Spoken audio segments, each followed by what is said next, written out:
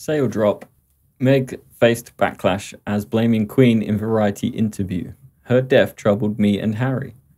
Meghan Markle is speaking out about the royal family for the first time since Queen Elizabeth II's death in September. Her Majesty died on September the 8th at what is understood to have been among her favourite residences. Prince Harry and Meghan were already in the country at the time, though the Duke of Sussex travelled to Balmoral alone on the day of his grandmother's passing. The royal couple were together in attending the Queen's funeral, the state event becoming the most watched in history. The Queen's death unexpectedly reunited the Duke and Duchess of Sussex with Prince Harry's family, with whom they have had a strange relationship with since their step back as senior members of the royal family in 2020. And now Prince Harry's wife is using Queen's funeral to rise her fame in an exclusive cover story with Variety, published Wednesday. She talked about her time in the UK. Meghan Markle has hinted at possible tensions with members of the royal family, saying the death of Harry's grandmother had been complicated. In a new interview with Variety, Markle discusses her mourning period following the death of Queen Elizabeth, saying she's grateful for the love and support, and that she was able to be with her husband, Prince Harry, at the time. What's so beautiful is to look at the legacy that his grandmother was able to leave on so many fronts, the 41-year-old Duchess said. Certainly in terms of female leadership, she is the most shining example of what that looks like. Though it's been a complicated time mourning the loss of Her Royal Highness, Markle and Prince Harry, 38, are trying to have a positive outlook, remembering that the Queen is now with her husband, Prince Philip.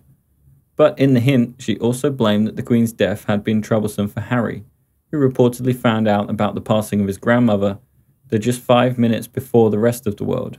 Harry had looked heartbroken as he arrived at Balmoral, and then he was refused to have dinner with King Charles and Prince William, and also took a back seat at the funeral, where he was not allowed to salute irrespective of his military service. When asked how the Queen's death has impacted Markle's family in particular, Meghan says that the energised and excited mood came following one of the big moments in her life, that of Queen Elizabeth II's death. In big moments in life, you get a lot of perspective, she replied. It makes you wonder what you want to focus your energy on. Right now, we feel energised and excited about all of the things we've been building towards. We're also focused on our foundation. So much of the work we do includes philanthropic space.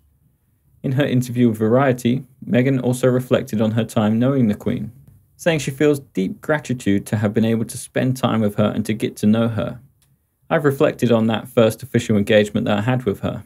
How special that felt, she told Variety. I feel fortunate, and I continue to be proud to have had a nice warmth with the matriarch of the family. Responding to Meghan's recent interview, a royal fan said, she expressed her gratitude but also did not forget to complain and implicitly blame. Surely she wouldn't be able to speak ill of the Queen during the interview, so she targets to the other royal members. She is cunning enough to know that using nice words about the Queen will benefit her. Hypocrisy to become more famous. Stop it, Meghan. I think after this interview, Meghan will certainly receive more criticism.